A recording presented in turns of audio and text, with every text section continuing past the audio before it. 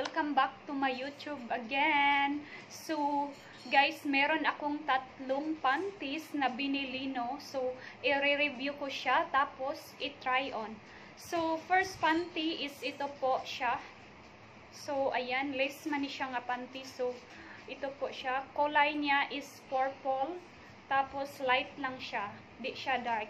So, ito po ang brand niya is Kang Yeya.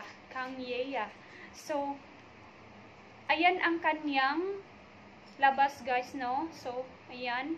So, I like this tela, guys. At ito naman ang kanyang back. So, at ito naman ang inside niya, no? So, ayan siya. So, ayan ang kanyang back. At ito ang front.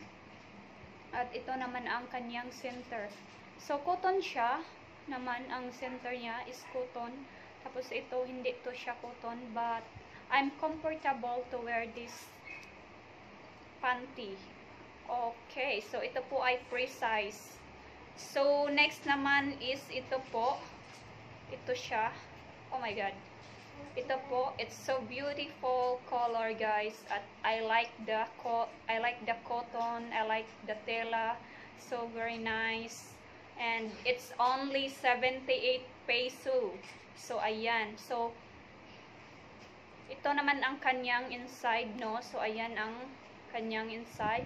Yun ang center, guys. White cotton. At ito naman ang back niya.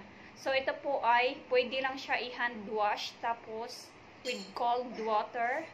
Then, hindi siya pwede i-iron.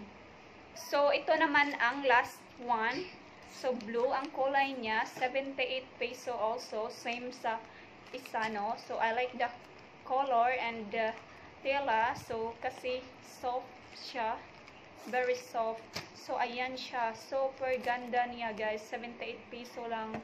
Diba? So, just cheap, diba? So, hindi na natin kailangan ng mga mahalin na panty. So, panty lang naman.